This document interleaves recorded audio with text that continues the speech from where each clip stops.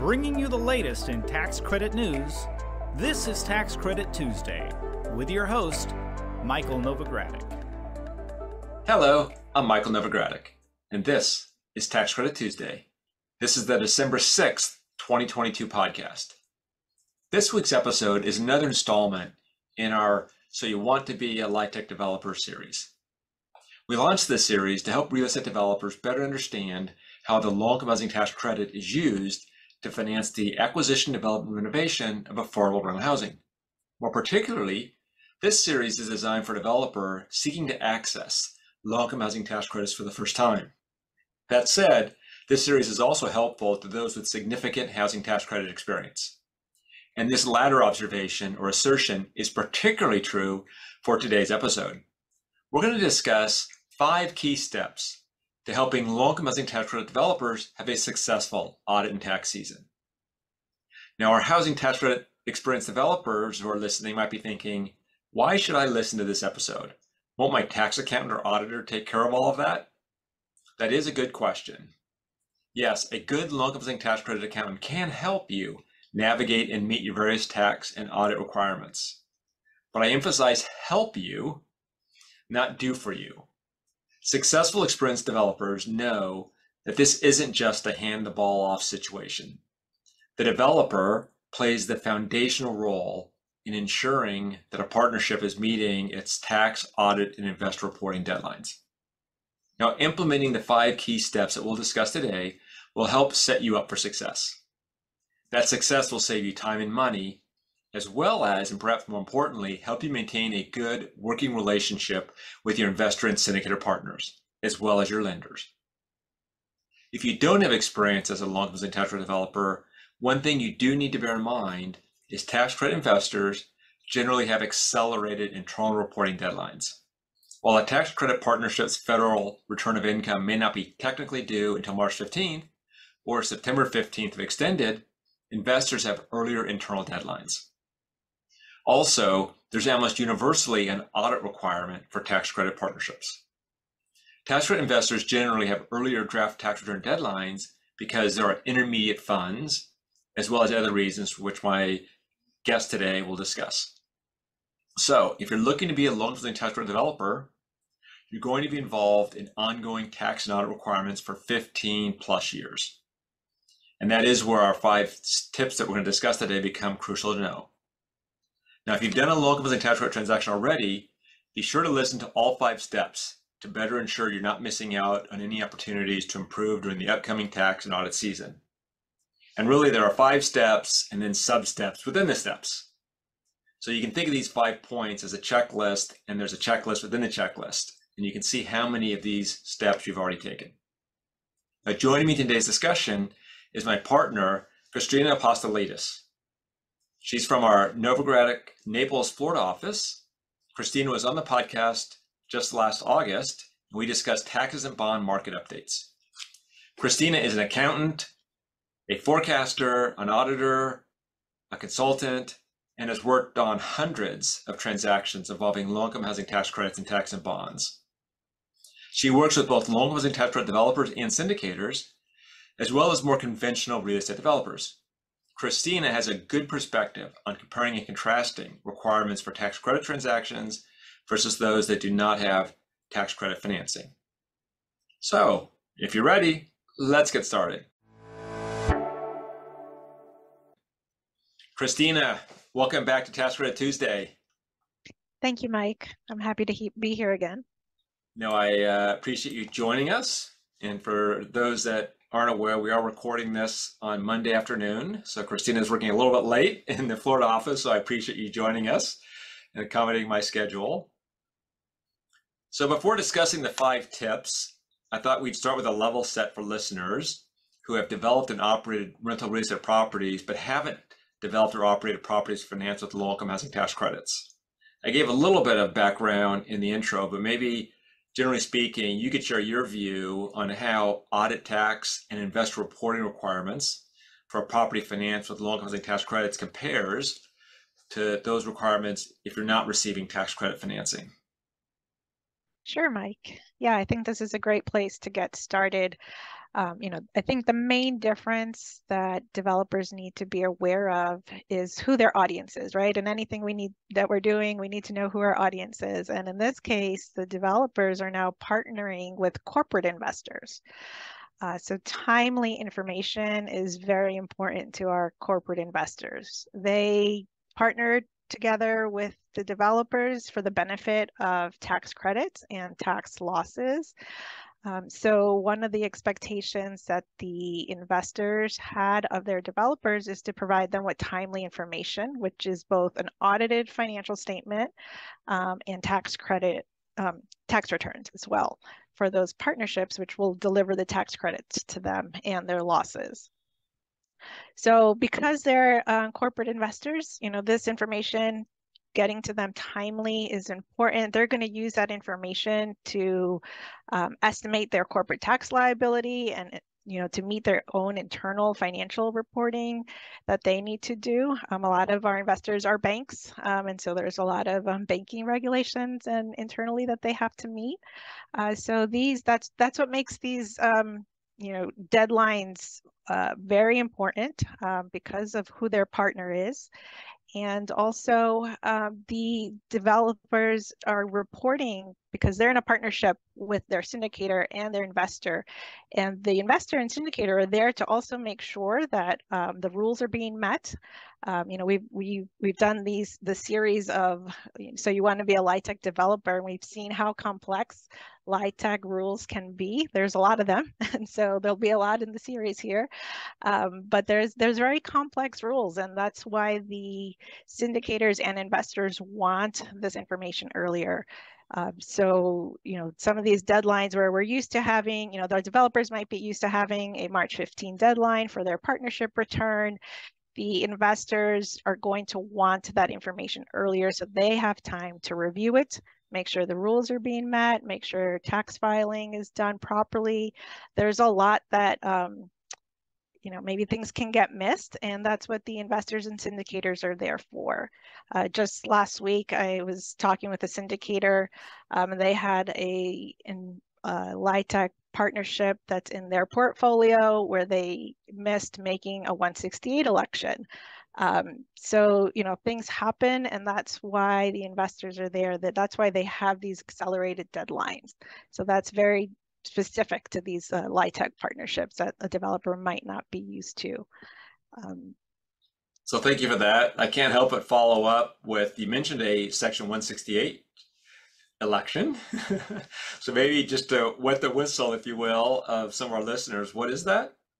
Yeah, so the 168 election is important for partnerships that are generally managed or owned by a nonprofit. Making the 168 election allows that partnership to use a more accelerated depreciation life. Otherwise, they'd be subject to the nonprofit lives, which are longer. So the result of the partnership not making the 168 election meant that the partnership was delivering less depreciation expense, which meant less losses for the investor. And again, because the investors are very, they're investing in LIHTC partnerships, one for the credits, but also for losses. They measure these two to see what their internal rate of return, and that's what they make their investments based on. So if anything changes from what they thought of, their rate of return is going down. It's not going to be as beneficial as they originally thought. So again, super important.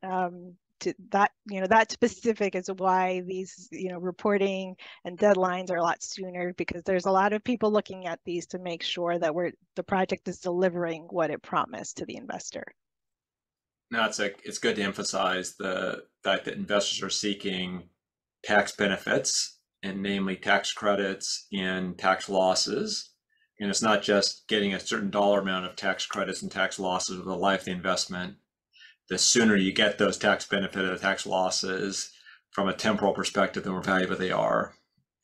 And without such an election that you were mentioning, the losses get pushed out, so they become slightly less valuable, which ultimately makes its way back into equity pricing. But anyways, we went down really deep there. Let's take a step way back and That was really a good discussion about the general importance or the enhanced importance of the tax and audit season for a tax credit investor slash syndicator. Now let's talk about the tips, the 5 tips that you have for how housing tax credit developers can have a successful audit and tax season. So if you could list them in a bridge form, then we'll discuss each one in more detail. Sure, Mike. Yeah, from my experience, and I have the benefit of working with developers, but also with syndicators. So I can see, when we're working at the syndicator side, we're interested in making sure that we're getting all those audits and tax returns in to do the syndicator reporting, audits and tax returns at the syndicator level. And we can't proceed unless we get that information in. So from my experience, developers who are most successful in meeting those investor deadlines are going to do these 5 items, right? So these are the 5 that usually makes, that developer most successful. And the first one, number 1, is to hire an experienced accountant. Number 2 is to establish a timeline with the assigned responsibilities to meet reporting deadlines. So this is developer and their accountants and the individuals responsible to engage in doing the reporting, assigning responsibilities and coming up with a timeline to make sure they're meeting the investor deadlines. And then number 3 is to establish a mechanism for ongoing communication. And this is mainly to monitor the progress. So we'll get into some of the, subtopics in here on how to do that. But again, super important where, our focus is to meet the deadlines, to kind of continue that relationship with the investor. And so we want to constantly make sure we know where the projects are and are they going to meet those deadlines, or do we need to change course on anything? And the number 4 is to be alert for surprises and share them early. Again, all about communication. If something comes up during the audit or a tax period that's going to cause a delay, or any changes in original expectations that the investor might have had, we want to communicate these early. And then number 5 is to prepare and discuss an after action report. So this would be after everything's submitted, we met the deadlines. We're always looking to do better because, again, things happen, and also our developers are constantly doing new projects, right? So the more we add on to the workload, we still want to be able to continue to meet those deadlines. Great, thank you for that, Christina. I appreciate you outlining those 5 steps, which are in a chronological order in terms of how they should be addressed in the course of the busy season. But the first tip that you mentioned is engaging a knowledgeable accountant. And I think when we're thinking of knowledgeable, we mean a knowledgeable tax credit accountant. And not only just a knowledgeable tax credit accountant, but a knowledgeable tax credit accountant in the states in which you're developing tax credit housing. And I totally obviously agree with that tip. And I don't agree with it just because we're an accounting and consulting firm that's knowledgeable, but more because the law of tax credit has particular requirements and nuances, as we discussed earlier with the 168 election. So if you're a developer, you definitely want to work with an accountant who understands the long-term tax credit incentive. And if you're using private activity bonds, that accountant also is familiar with private activity bond financing. If you have various HUD financings, then you would want to work with an accountant that's experienced with the Department of Housing and Urban Development programs. In short, you want to look for a CPA firm that has successfully navigated audits and tax return preparation for the types of long-term tax transactions that you're working on. So that's my broad overview in terms of riffing a bit on your pointing out number 1 is having an experienced tax credit accountant, but maybe you could expand, Christina, on why an experienced CPA is so valuable. Yes, so like you mentioned, there's complexity in following the LIHTC rules, but an experienced accountant will be able to identify issues as well, and be able to work together with the developer to resolve issues that come up. as well as working with the investors or syndicators. So if you know the rules, you'll be able to navigate them a lot easier. So that's super important. Also, maybe things happen with a particular entity, and again, we're reaching out for ways to resolve maybe certain issues that might happen, or things might have gotten missed. We can help fix things at the partnership level. We're particularly in the first years, we're looking at making the required elections. We talked about the 168H election, but there's a lot of others too. So you need your accountants to know and have gone through many successful filings as well, to know when to resolve issues and know what to look out for. Okay. Another thing that I think is very important that the developer should keep in mind when engaging a CPA is to ask them and to understand what is their commitment and their capacity to meet investor deadlines. You want to understand that CPA firm is committed, understands the deadlines that are required of the entities that will be audited and the tax returns that will be prepared, and that they have the capacity to do it as well and to meet those deadlines. And then another thing that's also important is, what is that CPA firm's relationship with the syndicators and investors that the developer is dealing with? One thing, this is the time of year the syndicators start reaching out, and I just had a call today with one of our syndicators reaching out. They want to understand, which are our new projects, what's the status, and it's just, I've worked with them for many years. And it's a nice time to catch up with them. We let each other know, where we are, and maybe if I had questions or they have particular questions. So we do have I feel like with the syndicators I work with, I have a good relationship. And I think that goes a long way, because if an issue does arise, there's that open channel of communication. As accountants and the CPA firm, we can a lot of times help maybe resolve issues between the developer and investor when issues come up, or help them understand the rules on both sides. So I think that goes a long way. So just understanding what the CPA firm's relationship is also makes the process a lot easier.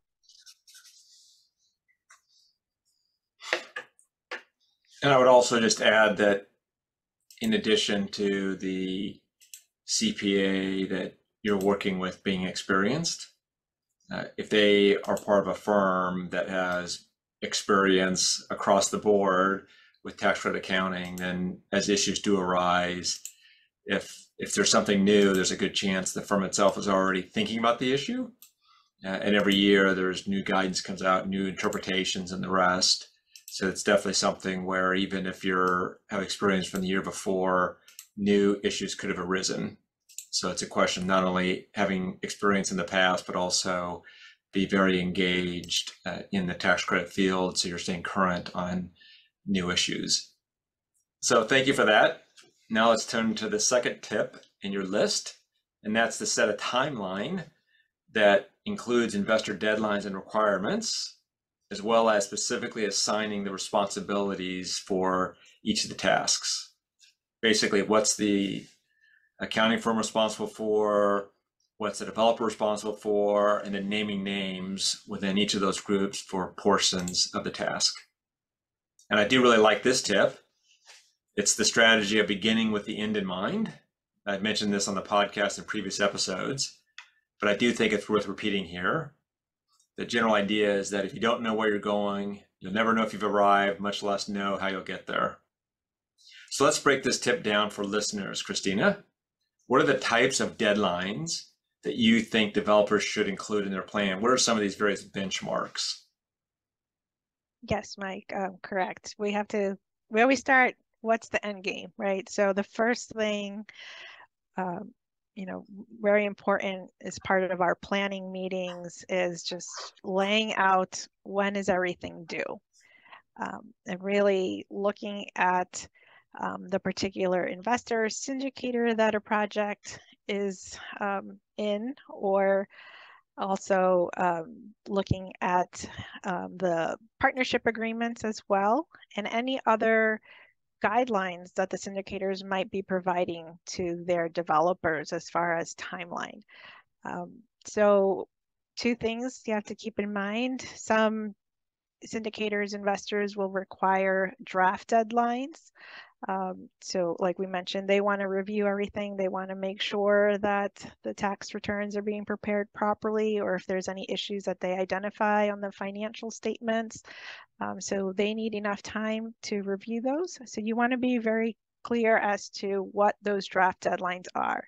They're not always the same for every syndicator and investor. We've seen some as early as January 30th, maybe some early in February or February 15th, where syndicators want that information in to give them, again, enough time to review. So laying out those deadlines and then working backwards, right? We want to put on the developers, we want to let them know how much time do we need to get that audit done as the auditors. So we will work with the developers to gain an understanding and making sure that everybody's on the same page. We need their information by a certain date so that we can turn around and deliver audits and tax returns to them. So, all of this gets done in our planning meetings. We're upfront, we have our schedules, we lay everything out, we know our deadlines, and then we subsequently work together with the developer to discuss when do we need their information. And what that information is. We can't just say, give us your information. We need to be very specific and clear as to, what are the documents that we need to review. Communicate that with them, and have that, again, there's certain schedules that might need to be prepared. Some of them, the developers might engage the accountants to prepare as part of the audit, certain schedules and certain information, maybe depreciation schedules. But some of them might, client or developers might prepare these on their own. So again, being very clear as to who's providing what information. I mentioned a little bit about reading the LPA. So as part of your planning process, to lay out, you need to understand each specific LIHTC partnership. Every partnership is a different transaction, has different financing, different maybe different tax credits. Some might have solar credits this year, or some might be historic credits, and all that affects how the project's going to be audited and what tax schedules are going to be prepared. If it's a HUD project, there'll be additional different audit standards to follow. So again, reading through the LPA is as much a responsibility of the developer as it is of the accountants as well. So the developer should know, okay, this is what needs to be done for this entity. Some things that we have seen, on the syndicator side where, we're waiting for audits, sometimes some LIHTC partnerships and CPA firms realize, oh, there was some government financing, and that'll delay the audit, right? So, if they find this out a little bit, too late, or during tax season, it wasn't planned for, so, they can't deliver an audit on time. So all these things are very important. Another tip in this, about setting your timeline and your plan, I always start with the harder transactions, right? So I push my clients to, okay, let's start on those projects that are first year audits, or there was some significant transaction that might have happened during the year. Again, we can plan for a lot of things, but, sometimes when you're actually in the weeds and doing the work, you might find some nuances or something that you didn't think of before. So if we're starting with those more complex transactions, as those are the first ones we're going to tackle in our timeline, we give ourselves more time to address any issues that come up. So I think that's very important. And then also, as you're reading through your LPA and thinking about all your entity lists for this year, another thing to think about is any changes in tax law and maybe how they affect reporting for the current year. Last year, we had some changes in investor reporting when it comes to investors K1s. So the IRS added schedules K2 and K3, which added some time and delivery of tax returns. So again, knowing these items ahead of time, and tax law changes every year, keeps us in business, right? But you know, it's not just the accountants that need to be aware of these. You want to have these discussions with the CPA firm that you're engaged in, and are they aware of these new changes coming down the road, and how are they going to handle it, right? How is this going to affect delivery? Well, well, thank you for that, because it really is an iterative process where you need to be thinking through what all has to get done. And as you say, starting with the deadlines and going back from there, and then triaging and layering in all the different tasks. And it's something that you probably can't spend too much time doing. I always draw the analogy, and we talked about this when we were preparing for the podcast. It's sort of like whenever I have a painting project at home, I always want to start painting. And every time I engage in a painting project, I always end up at the end saying, I really should have done a lot more taping and masking and preparing, so that the actual painting part would have been a lot faster and quicker, and the product would have been better. So I can't encourage developers enough to do a lot of advanced planning, do a lot of advanced thinking, and an ounce of planning will save pounds of time in the process. So once a developer and the accountant does have a timeline in place with assigned responsibilities, what are some of the tips that you have for executing the plan? Yes, so as we discussed, deadlines for our LIHTC reporting, audited financial statements and tax returns, they come up pretty quick, right? So year end is, December 31st, and some of these reporting deadlines are hitting right at the end of January and very early in February. So some of the tips that we see that make some of the process go a lot smoother is working with your CPA firm and trying to get as much work done. Now December is here. The end of years come, but as much as can get done before the end of the year, and then very early in January as possible. And we'll discuss this sort of at the end, where we have our recommendation of, setting sort of a plan of kind of revising and what can we do better next year. But some things that can get done, now in December, developers should be reviewing their books and records, making sure they recorded all of last year's adjustments. So that, again, goes a long way. It saves a lot of time, a lot of questions during the actual field work, like we call it, of the audit process. Making sure they're accruing. These are GAAP financial statements. These are, should be on the accrual basis for both audit and tax. And so they want to make sure that they're accounting for all their accruals, recording any related party fees as well, looking at their partnership agreements, what fees are there.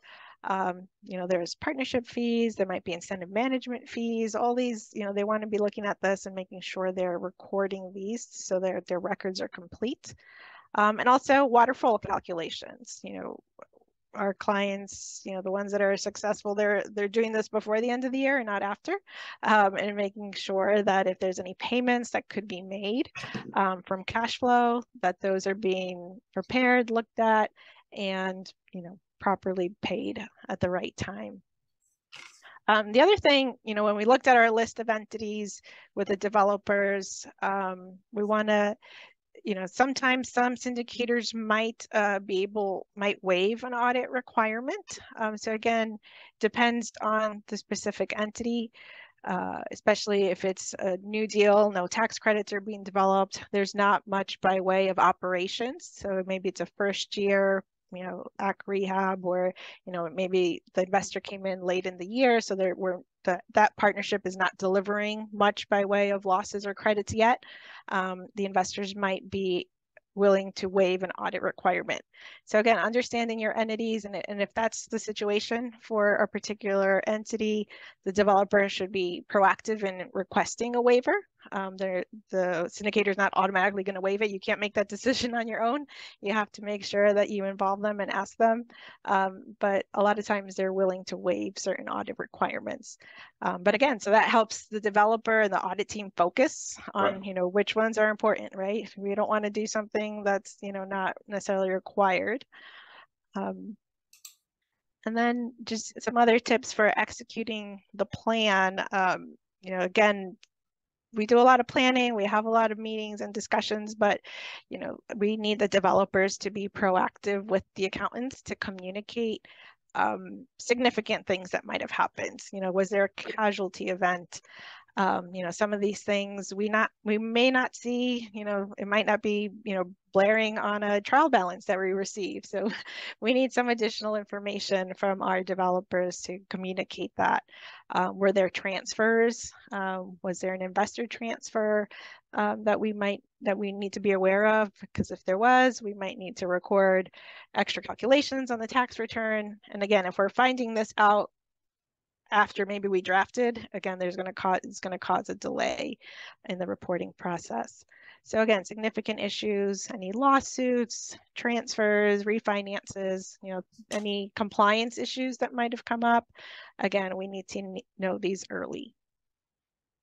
So that's a really good point to emphasize any significant events that happened in the course of the current year or the year under audit, obviously, as well as into the next year in terms of notable sort of events, so they can be adequately addressed. And those are the types of matters that can be addressed earlier. And we'd much rather address them in December than in early February. Correct. When you have a February deadline.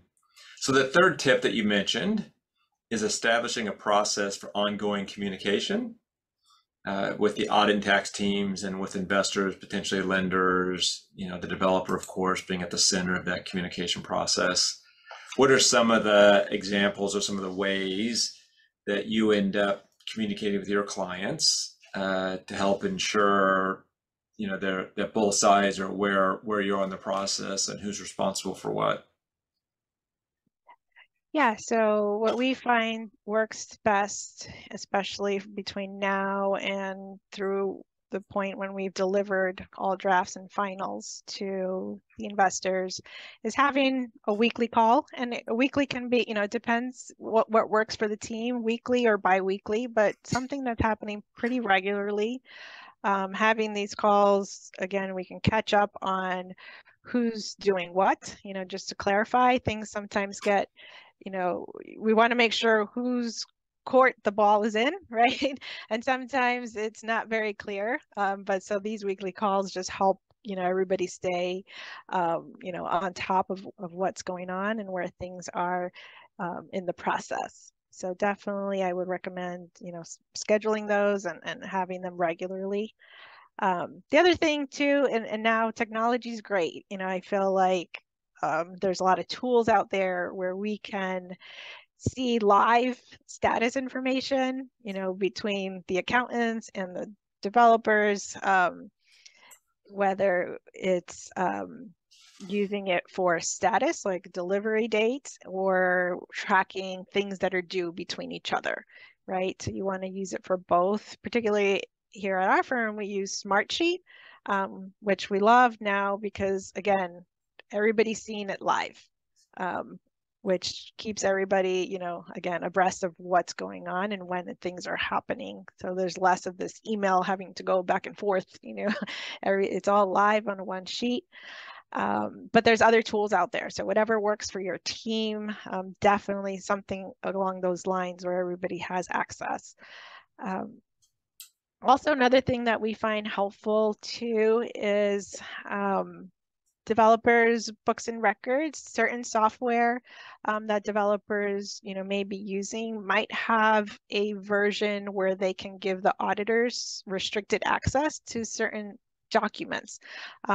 I think the developers appreciate this and their internal accounting teams, because the auditors then don't have to maybe ask them for information. The auditors have access to, if we're reviewing a certain account and something pops up at us and we want some extra information, the auditors can go out, pull invoices, or look at some of the behind the transaction information. So it can pull information such as rent rolls, leases, subsidiary ledgers. So again, it gives the auditors sort of more at their fingertips information versus having to wait for somebody to provide that.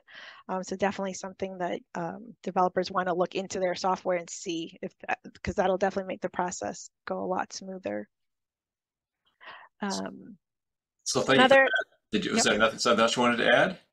Yeah, just a last thing too, as part of the communication process, you also want to make sure you know who's communicating to the investor. Again, that's the whole important part here. Investors might have different ways they want information received, so you want to know, okay, is it the CPA firm that's delivering that information and uploading it, right? There's portals, people have emails. So it's all, might be different, but again, that should be part of your communication strategy of who's ultimately delivering that information to the investors. Great, thank you for that, Christina. And then the fourth tip in your list is to keep an eye out for any surprises that may arise and discuss them sooner than later with your investors and syndicators. So obviously the whole purpose of all the advanced planning is to try to avoid surprises. The whole purpose of asking about extraordinary events like refinancings, transfers, casualties, occupancy issues, things of that nature, are trying to avoid surprises. But inevitably, surprises can arise. So maybe you could describe the types of issues that you've seen arise in the course of an audit and the importance of discussing them early with your accountants as well as investors and syndicators. Right. And again, I wanted the developers to understand that, the syndicators and investors are there as partners, and, they want to be made aware of issues early because they want to be able to help resolve. The sooner an issue comes up, the more chances we'll be able to find a solution and involve more parties in that discussion. So kind of the two areas where we see, issues where something needs to be resolved. And generally it's because it's going to cause a change to the tax credits, right? Or the tax credit delivery and timeline. So generally issues might arise during the construction and lease up period. And so generally we're seeing it in our first year audits and first year tax returns. So particularly now with COVID and a lot of the delays in construction and shortages, we're seeing a lot of construction delays. And so definitely communicating if you're going to deliver less credits than you had anticipated in your partnership agreement, that's something you want to communicate to the investor. They need to make the appropriate adjustments on their side. Are there any adjusters that are due as a result? So definitely that's one that you want to, and sometimes, these are the ones that happen that are getting placed in service very at the end of the year, right? So maybe they were anticipated to get placed in service in June, but because of delays and construction, it keeps getting pushed, and they say, oh, we're going to meet it, we're going to do it, we're going to place in service, we're going to lease out, but if it slips, so these happen towards the end of the year. And then the other might be compliance issues. Sometimes, again, we do our planning, we ask the questions, but inevitably something might come up that might cause a compliance issue.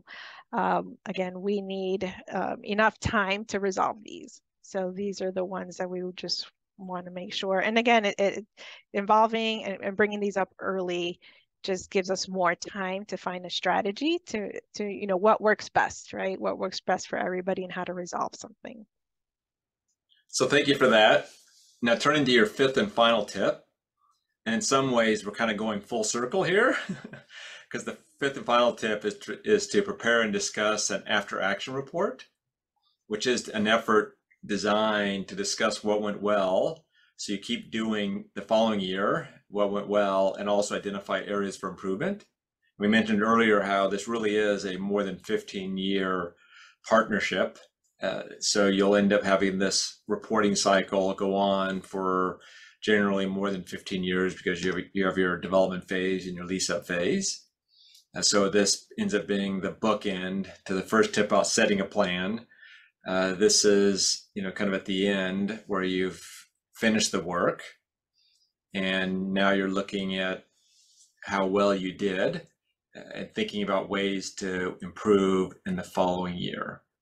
So in your experience, what are some of the questions that you think developers should be asking at this wrap-up meeting or as part of this after action report?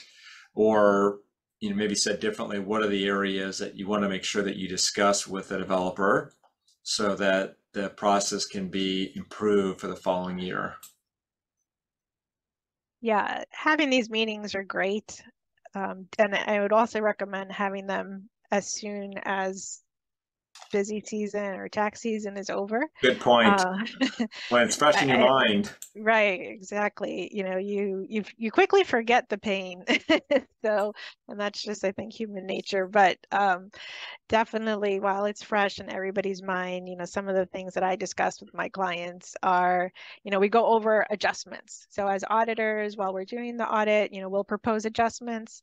We'll go through those, making sure, is there anything in their internal control processes that can be changed or implemented to avoid the auditors having to propose an adjustment?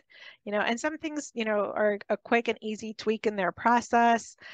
Maybe it's another schedule they need to be preparing as part of their management reports.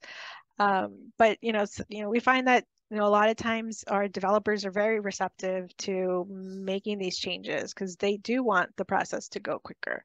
And those are the developers, again, that have these good, successful tax seasons. Yeah. Also, we talk about the possibility of performing interim work, right? Before we talked about doing as much as you can now in December, but we can start earlier. The accountants can start earlier. Some of my clients, what I do is request a September trial balance from them. And I do this particularly with newer clients in LIHTC, or sometimes maybe some of our clients, there was changes in personnel in their accounting department. So, we want to do a quick, analytical review, our transactions being posted properly, and taking a look and seeing what can be done maybe in the fourth quarter or earlier on. Yeah. And then I think. Oh, no, I'm sorry, I interrupted you. Continue, please. I was just saying the last thing too at this meeting is to look ahead, right? So what's projects are in their pipeline, right? It's never too early to start planning a cost certification. We definitely stress our clients, if you have a projects that's being placed in service now in the current year, when can we start planning that cost certification to get it done way before busy season hits? So. Thank you for that. I was just going to mention, I kind of described this as prepare and discuss an after action report, almost as if it was the end, but really it's something that you're in the course of meeting your deadlines and complying with your timeline and the weekly calls, as part of updating Smartsheet. There should be this running list of next time I'm going to reorder it in this other fashion so that it'll be a little bit more efficient, a little bit more effective. So it is something that is, it's something you're keeping track of throughout the course of the busy season, so that when you do meet your various filing deadlines, your list of tips and ideas is fresh at hand.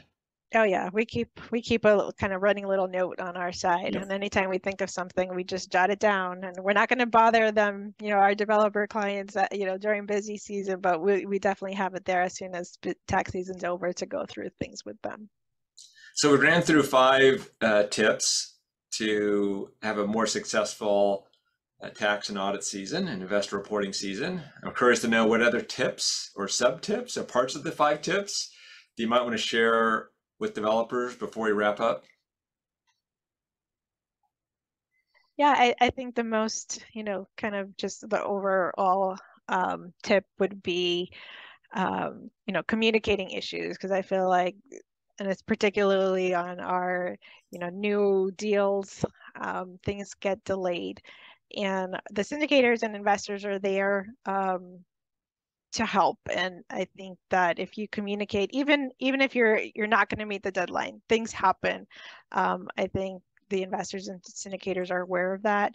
They can manage those expectations on their side as long as they know ahead of time.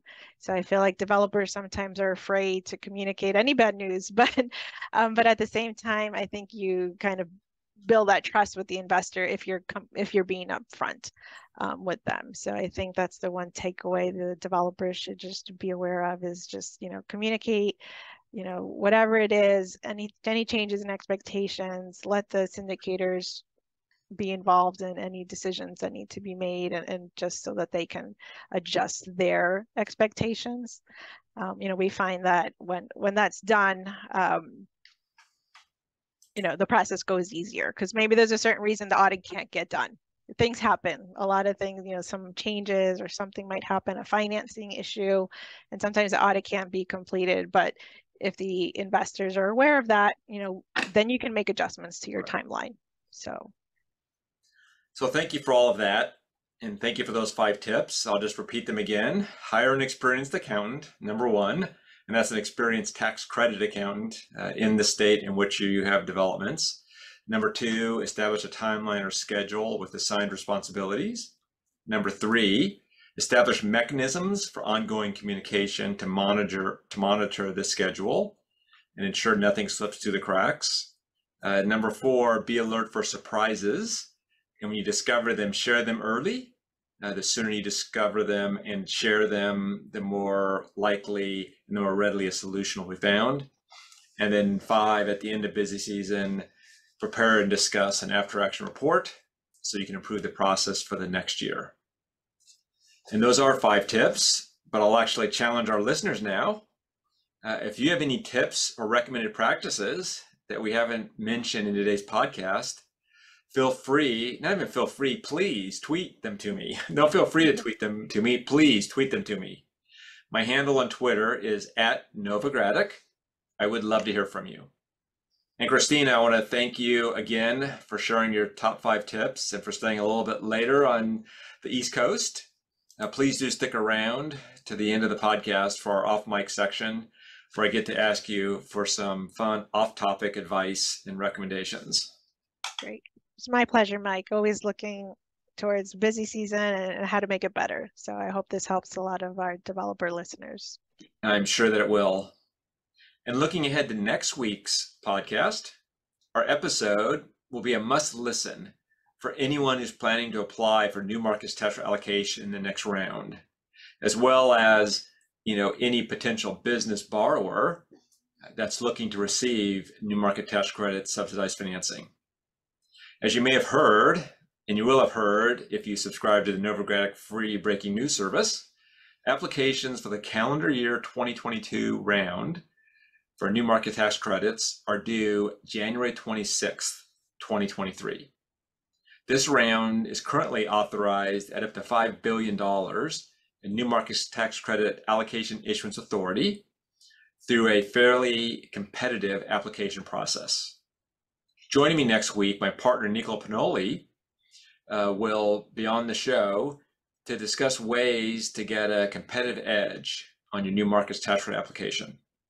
We're going to talk about scoring strategies and which questions you want to pay particularly close attention to, as well as how to choose which businesses or projects in your pipeline are best to include in your application. You can make sure that you're notified of next week's episode and each week's episode by following or subscribing to the Tax Credit Tuesday podcast. Simply go to www.novoco.com/podcast to subscribe to and stream the show on our website. You can also follow or subscribe to Tax Credit Tuesday on iTunes, Spotify, Google Podcasts, Stitcher, and Radio Public. And also, if you're watching this podcast, then you're watching us on YouTube, because we did recently start sharing the podcast on YouTube.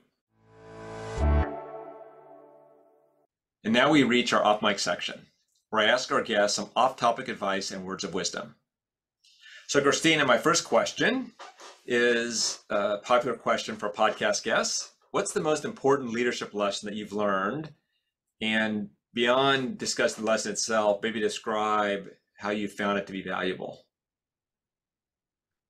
Yeah, I think that when I was thinking about this, I was like, okay, what's the most important lesson? But I think most recently I've come across is that you often might have to be a different leader or a different leadership style depending on who you're maybe mentoring or who you're working with.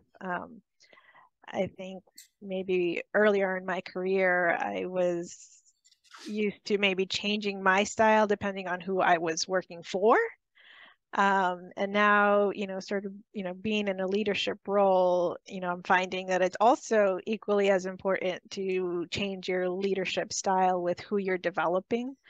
And, I maybe didn't realize that at first. I think sometimes you think this is my leadership style and this is how I am. But when you're thinking of how important it is to develop upcoming other colleagues in the industry with you and at the firm, I think it's important to keep in mind that not everybody is receptive to the same leadership style. And I find value in it, when you see people grow and improve. I think everybody is in a learning process, even myself. And so I think when you're leading to where somebody's at and what they need, you'll help them grow. And I can see that more recently with some of the people that I'm working with. So just kind of changing your leadership style. So thank you for that. I really like how you observed how, as someone who was working with others earlier in your career, you yourself would adjust to them and their leadership styles, and learning that, as a leader, maybe it isn't incumbent just on the person who you're leading to adjust their interaction. It's up for you to adjust it as well. So I like the 180-degree aspect of that. So thank you for that. It's a great tip. So my other question, and I'll only ask you two, oftentimes I go three, but it is later in the day for you than it is for me. So my second last question is particularly timely, considering the time of year, given the variety of work deadlines that we have, as well as holiday and events with family and friends. It's a particularly busy time of the year, and it's busy in some ways in a different way. It's not busy like busy season, where it's pretty focused on the business side. It's busy in a work-life balance way. What is your favorite, or one of your favorites? I mean, it's always hard to say what is the favorite, but what's one of your favorite work-life balance tips? Yeah, when I'm trying to balance work and life, I found that my to-do calendar and my work calendar, I'll put my some of my family events on there, particularly the ones that I can't miss. My son has a Christmas concert this Thursday, so we need to make sure that we don't forget about that. So, I will oftentimes combine both my calendars. Again, you don't want to miss something. Family is just as important, and we need to be there for them. But also at the beginning of every month too, I go through, we have our calendar at home on the refrigerator, and that has all the family activities on there. I make sure to update that and go over it with everybody, but it's in a spot where everybody can see it. So those are kind of my two tips, just kind of, combining your calendars. Again, you don't want to miss something. And then also just kind of updating it month by month, putting everything out there that's coming up. So. Well, I really love the idea of printing out, because in this area of technology and all the rest, it's a bit of an old school, even though you're probably printing out something that isn't old school, and then but putting it out there publicly for everyone to see and weigh in on and audit and all the rest. So that's a really good tip. But tell me a little bit more about the concert on Thursday. Is it singing? Is it instruments? Is it It's a little bit of both. Each grade does their own, piece. Most of it is singing. Some of the grades, our school has a steel drum uh, group, which is really nice. So to hear Christmas music on steel drums sounds very Florida, but and it is. So yeah, it's always a nice time. Our music director at school does a great job. She's been there for years and she really enjoys it, working with the children. So it's a nice time, and it's live streamed too. That's the good thing about technology. So my family that lives far away can watch it, so they enjoy that as well. Well, do enjoy it on Thursday. My children are all out of they're still in college, but they're all out of elementary, junior high, and high school. And for years and years and years, I always would look forward to those annual holiday events in the month of December. And I look back very fondly on those. So enjoy creating good memories this Thursday. Thank you. We will. So thank you again, Christina. And to our listeners, I'm Mike Novogradac. Thanks for listening. This weekly podcast has been brought to you by Novogradac and Company, LLP. Archived podcasts are available online at www.novoco.com/podcast or by subscribing to the Tax Credit Tuesday podcast in iTunes. You can find related links referenced in this podcast in our show notes at www.novoco.com/podcast. Novogradac and Company, LLP is a national certified public accounting and consulting firm with offices nationwide. Learn more about our professional services at www.novoco.com.